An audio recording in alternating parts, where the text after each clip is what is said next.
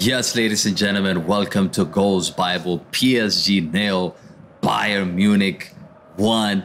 First leg, PSG lose at home. It's only halftime in the tie, but Bayern Munich have 1 foot in the second round. They were superb for like 75 minutes of this match. Really should have scored more than COMAN's opener in this match. And Mbappe, he did created a spark once he came on in the second half, and he did put the ball in the back of the net, but it was actually offside. But other than that, I mean, PSG, they have to do a lot better in the second leg. I mean, they really have to do a lot better to come back into this tie and probably qualify for the next round. But what do you guys think? Who do you think is gonna make it to the quarterfinals? Let me know in the comment section. But I thought this game completely showed how Bayern Munich are really strong. They've dominated the ball. They've dominated possession. Did they create an opening in the first half? No, they didn't. But they just contained PSG, and PSG couldn't get out from their own half for like 60-70 minutes, I would say, until Mbappe come on. In that match, PSG just looked like a very small team, and they just couldn't get out. They looked like they were playing away from home. I mean, it looked like Bayern Munich was actually the home team.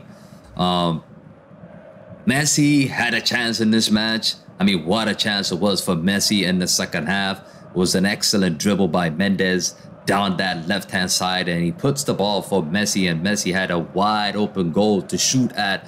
And again, Messi disappoints with a big miss, and it could be costly. Pavard got sent off in this match for a second yellow card. Messi dribbled down the right, and there's a bit of desperation from Pavard, and he just wipes him out. And now he's going to be suspended for the next game. Pavard is not going to be available for the next game. But hopefully, PSG better hope that Mbappe is fully fit for the second leg. And obviously he's going to be. I mean, without Mbappe, this team cannot win the Champions League without Kylian Mbappe. That is clear for everybody to see. Paris Saint-Germain is just an individual team. They don't look like a team as well. They play on themselves. Messi's just doing his own thing. Neymar is doing his own thing. And I think they need to do more as a group.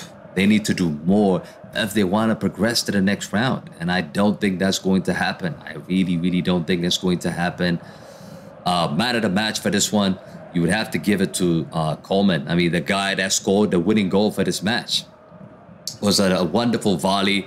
Donnarumma easily could have done better there. He should have saved it, but he didn't.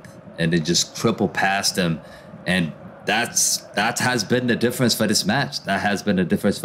But do let me know in the comment sections who was your man of the match in this one. And also, do you think PSG could turn this around in the second leg? Let me know in the comment sections.